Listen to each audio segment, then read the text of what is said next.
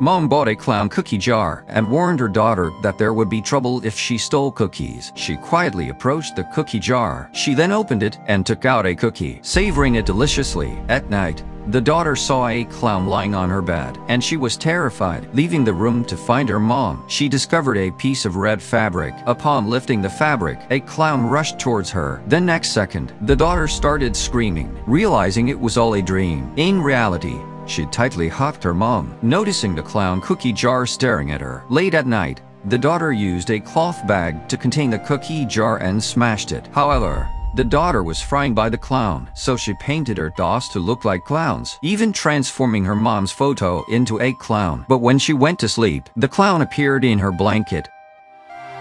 Good night.